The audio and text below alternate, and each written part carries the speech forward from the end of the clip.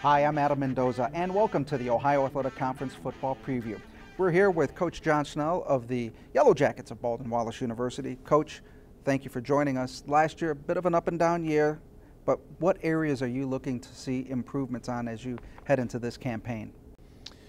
Well, we obviously finished this season in a way that we typically don't like to finish, and so I'm looking that for our team to progress defensively. I think we've got some key returners coming back on defense. So I really think that we need to, and we're certainly capable of playing great defense. So that's what I'm hoping to see from day one, Adam. When you look at this year coming back, you got 29 lettermen, 12 starters returning, 7 on the defensive side. Talk about building off of that solid core. You mentioned it a little bit. Talk about building off that solid core of returning players. Well, as I mentioned downstairs, we have 3 starting D linemen returning. We have 2 linebackers, Danny O'Brien, who you'll see in a minute here, returning, who I think is one of the better players in the conference. And then we have 2 corners returning. So we have a solid nucleus of people coming back on defense, and they understand what it takes to play good defense. So I think when you have that number of people returning, that's a big thing going into the season, and they got to step up for us. We have a new offensive coordinator, so it's going to take some time for the offense to get going. So those guys on defense have to really get it cranked up right from day one for us. Then on offense, last year, 3 quarterbacks that all saw time: Michael Stack, Kyle Zansky, and Tyler Moglen. You look at that. How nice is it having that kind of flexibility at the quarterback position? Some think it's a hindrance, but we've seen it with this Baldwin-Wallace team over the years of multiple quarterbacks. No, I think that's an advantage. You have a couple guys who have experience playing, and I think we've actually moved Michael to the wide receiver position, so it's primarily down to Kyle and Tyler, but they're 2 very intelligent guys who understand the game, I think, very well, and who've worked hard to prepare themselves for being the starting quarterback, and I know both of them are going to compete like crazy to win the job. So to me, that's a good position to be in, and I'm excited to see who the guy is that's going to step up and take over. Now, when you talk to coaches and players in this conference, there's a lot made about offense and defense, but really you look at the special teams. Big key in this conference, you lose a lot on the special teams last year. Talk about that loss last year and then what you hope to get this year in the special teams area. Yeah, we lost some really quality people from our special teams. Our punter was a first-team AFC All-American punter, led the conference in punting as a 3-year starter. We had a kicker who had, I thought had a great season last year, did not miss a field goal. And then we have two of the best kickoff return guys in the country graduating with Josiah Holt and Kevin Johnson. So we've got some work to do special teams-wise, but again, I think we'll have guys who will step up and who understand the importance of special teams and what they can do for the outcome of a football game. Lastly, tell us a little bit about senior linebacker Dan O'Brien. Uh-oh.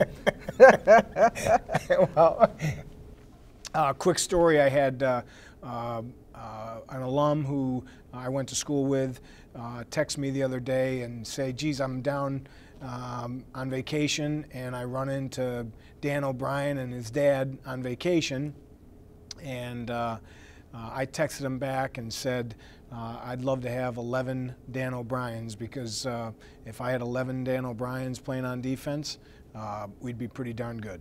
So he's a special young man, extremely intelligent, plays hard, practices hard. Again, when you want to have a team of 11 guys like him, I think that tells you something about that guy. Well, Coach, we want to thank you for joining us. Good luck on the upcoming season. Thank you, Adam. We are now joined by Dan O'Brien, linebacker for Baldwin-Wallace University and the Yellow Jackets.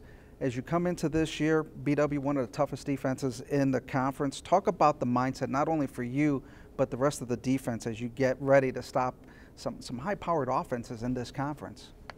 Obviously, the OAC is one of the best conferences in the nation, so you have to come in focused every week, no matter who your opponent is. It starts in film study, knowing other teams' tendencies, their plays, and it also starts in practice, just working hard each week, and then all that translates into the game. When you look at BW football, especially on the defensive side, over the many years, the linebackers have been a key component.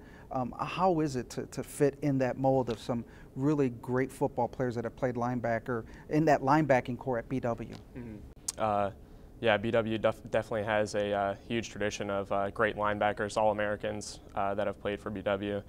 And for us as a unit, we just try and come in every day, not focus on being the best, just coming in every day, focusing on what we have to do as individuals and as a team, and just trying to get better every day. Now, you're being a senior this year. Talk about the leadership, especially on the defensive side. Coach says a lot of upperclassmen there.